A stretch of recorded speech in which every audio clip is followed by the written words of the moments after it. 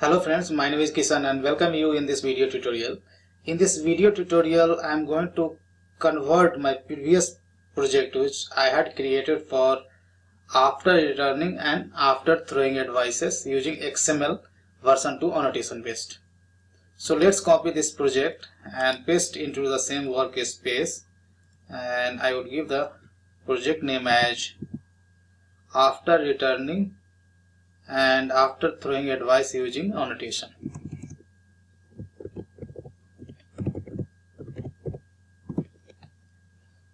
Now let's close the previous project.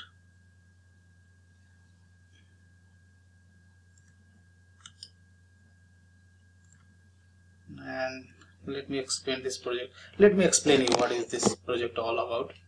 So here basically I had created this client project, and from this client project I am making call to the one of the service layer method, and while executing this service layer method I want to call advices like after returning and after throwing advice, which I have defined in this class. So here we have defined two methods, after returning advice and after throwing advice. So if method is being called, this method is being called, and if this method executes successfully without any exception, then this advice would be called, and this message will be printed on the console. In real scenario we can log this message into the log file. And while executing this, on another side, if while executing this method, if exception is arises, then another advice that is defined as a after throwing advice method will be called, and this message you can log into the file. And these are the beans, these are the classes as a Spring Bean we have defined in this configuration file. Here we have configured EOP config tag starts here and closing here. Between this we have defined EOP point cut as a spec j expression, and I have given the ID as select all, and inside the EOP config we can define EOP aspects, and this class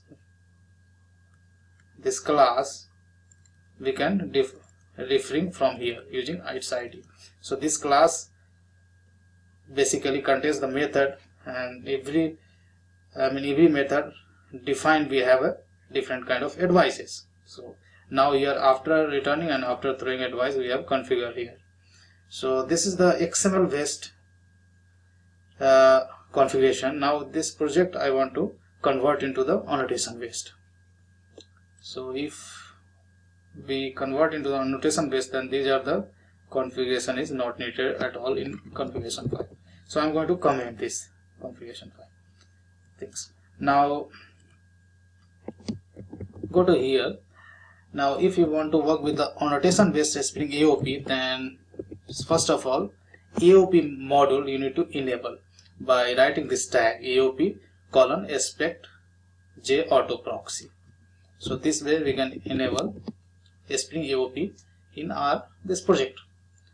Now next thing, we are going to define context component scan base package equal to some package I am going to define. So we have basically this bean service class bean, right? So service class I am going to annotate as the @service annotation. This is one of the stereotype annotations, and I would like to give the object name as account service. So in bracket you can specify account service. Now this package we have to register for auto scanning, right? So go to here and I have registered, so that @service annotations will be scanned by this Spring framework, and this bean will be initialized with this name. Now next bean we have a aspect. So here this class has to annotate as @aspect to define as the aspect. Now this class will be registered as a aspect right, EOP aspect in the Spring container. Now this class also I'm going to annotate at the rate component, right, so that this class will be initialized and registered in the Spring container. Now this package also we have to register in the XML file. So I'm going to register because we have used at the rate component annotations.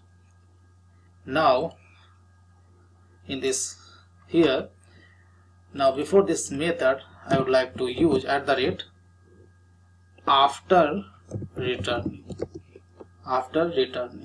so that we can define this method as the after returning advice, and here we can specify point cut expression, right. So here point cut expression we have defined like this. So let's copy from here XML. So point cut expression we can define like this. Similarly, we can define this method as at the rate as a after throwing advice. So we have another annotation is called after throwing advice, right, and again this guy will take this point cut expression, so we can specify point cut expression. Now look at here in the configuration file, while defining the after returning advice we have given the method name and point cut reference we have given, and I have given one attribute is called returning. So point cut expression already we have defined, and we have annotated this method as at the rate returning, and one more parameter here we need to specify, is called returning, and returning equal to name of this parameter. That's it. So configuration of at the rate configuration of after returning advice is done. Now here, while defining the after throwing advice, if you look into the XML file, then here we have defined method name, point cut reference, and one attribute is called throwing. So here also you need to specify one attribute is called throwing. So throwing equal to name of the exception which you are passing as a argument. That's it. Now almost we have configured, we have converted into the annotations bit. Now this configuration I am going to remove from XML file. So now XML file is, we have cut down some amount of code from XML file. Now let's run this application and see whether it's working or not. Now client program, I am making call to this service method, and here customer ID I am passing this one. So this customer ID is already available in the map, and in map just I am searching. So customer ID is not null, right? So this statement will not be executed. So here just I am iterating the map and trying to find this customer ID is available in this map as a key or not. So of course this is available, so this account will be returned, right? So now let's run this. So we are expecting to execute after returning advice, right? So because this method will be executed successfully, but I am getting an exception saying that some proxy related stuff. So basically now your interface implements one interface. Here interface, I mean account service IMPL implements an interface. So to enable, I mean CGLib for creating a proxy object, we need to specify one attribute along with AOP aspect auto proxy is called proxy target class true. If your service class does not implement any interface, then you don't need to specify this attribute. But if your service class implements any interface, then you need to specify these attributes. Now let's run this application.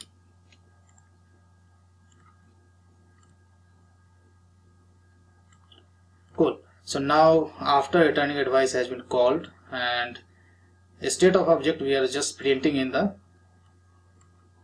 after returning advice, and this message we have printed in the client program. So after returning advice is getting called successfully, right? Now here if I pass null, right, then if you pass null, then in service class here we are checking customer ID null, then we are just throwing an exception. Then after returning advice will not be called, right?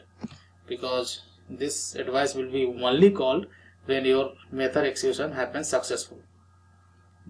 And now your method will throw an exception, so this advice will be called, and these are the message will be printed on the console.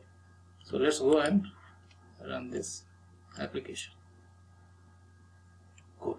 So look at here. So after throwing advice will be called now, and we are just printing the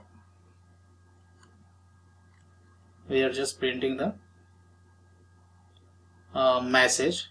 I mean whatever message we are setting in exception class, so that we are getting printed. So, and this is the things which get printed from main method, right? Main method we have used throws clause, right? So these are the things is getting printed by this. So here I have we have converted, XML based after returning and after throwing advice into annotation based. So that's all I wanted to teach you in this video tutorial, guys. Now next video tutorial will discuss about the one of the most important advice is called around advice. This is the combination of above 4 advices: before, after returning, and after throwing advices. So see you there, guys, and till that, happy learning.